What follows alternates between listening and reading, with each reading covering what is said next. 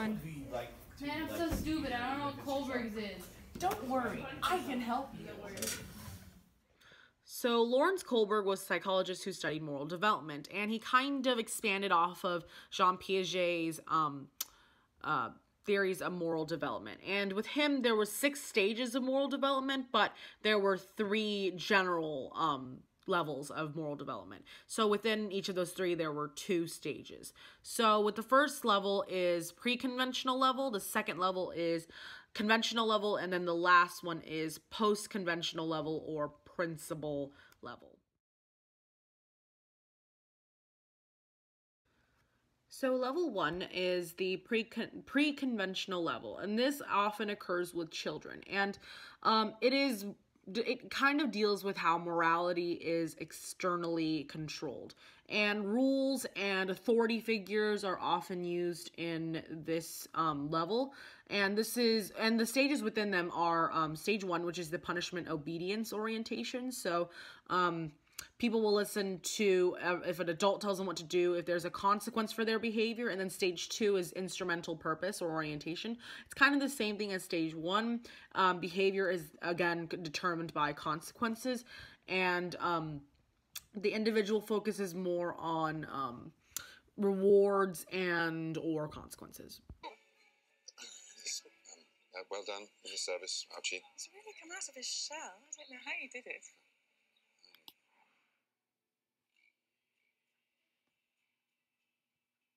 Basically, it's a cute smile to the bride's side, cute smile to the groom's side, and then the rings. No. And you have to wear the outfit. No. You really do have to wear the outfit. What for? Grown-ups like that sort of thing. Why? I don't know, I'll ask one. You're a detective. Yep. Have you solved any murders? Sure, loads. Can I see? You're right.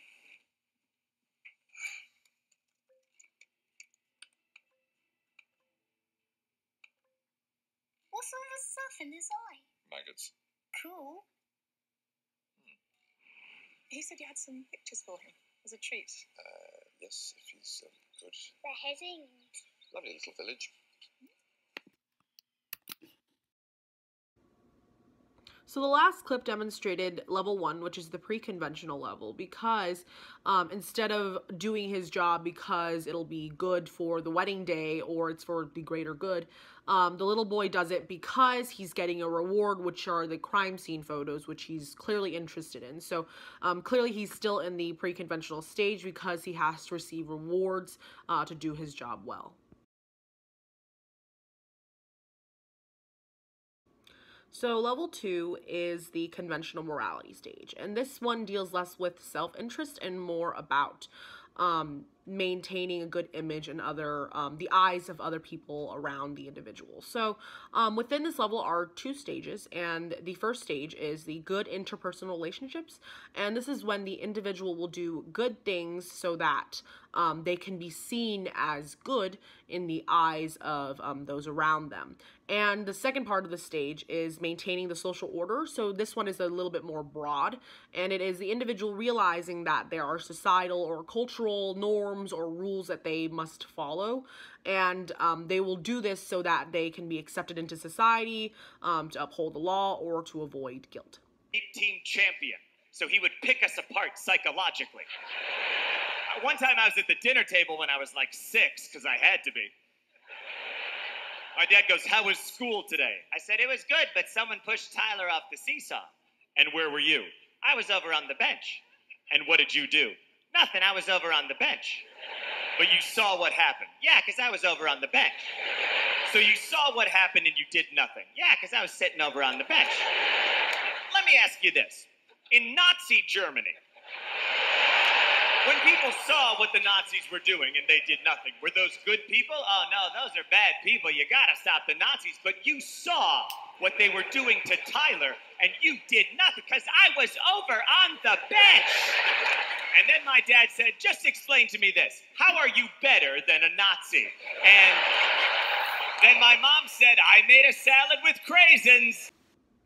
So the last clip, which was of comedian John Mulaney, basically demonstrates level 2, which is the conventional level, because because John Mulaney's father, who he was talking about, wants him to know that just because he doesn't get a reward for doing something, he should just do it because it's for the greater good.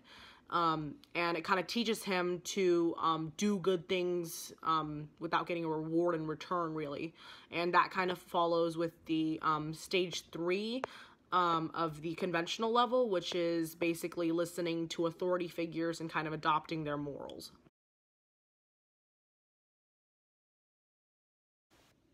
So level 3 is the post-conventional or principle level, and in this level, the individual kind of moves beyond the perspective of just the social norm, and their morality is kind of determined in abstract principles and values that they make for themselves, and that can apply to all situations and societies. And this is when the individual kind of attempts to understand all types of perspectives and viewpoints when approaching a situation. And within this level, there are 2 stages, and one of the first part of the level is the social contract orientation, and that one is most adults kind of reach this level according to Kohlberg, and it's kind of individual rights determine behavior, and individual views laws and rules as serving human purposes, and but they understand and know that just because it's a law doesn't mean that it is completely the right thing to do. And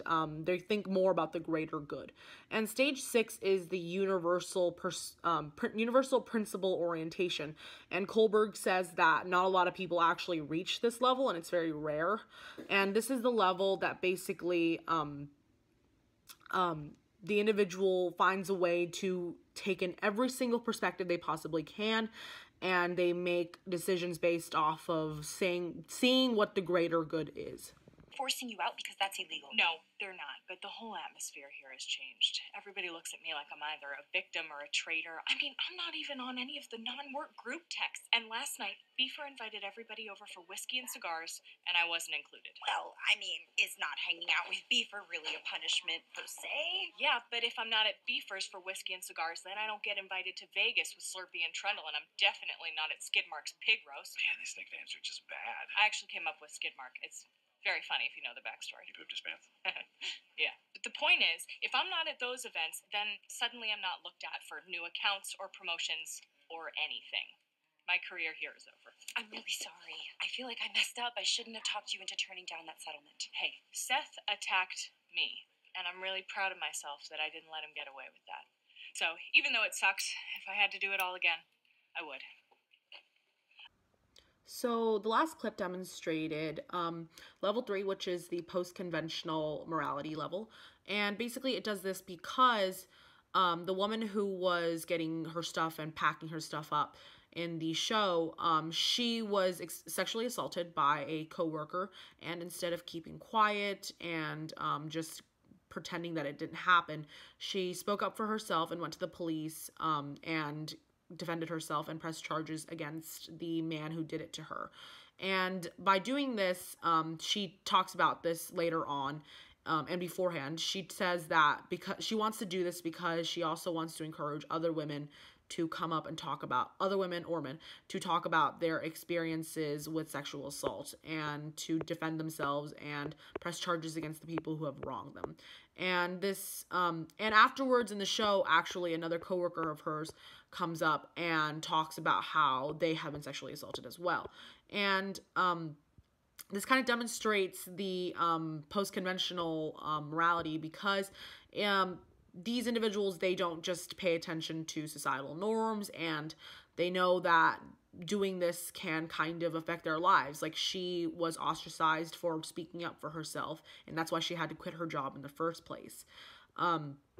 And also, a lot of rape victims are shamed because they are questioned about what they were wearing that night, or what they did to provoke the attack in the first place. So instead of kind of being afraid of that and following with societal norms, she kind of went against it and thought about other perspectives and thought about other people's experiences, and kind of said that she wouldn't care and she would defend them, and she wanted people to speak up for themselves, basically.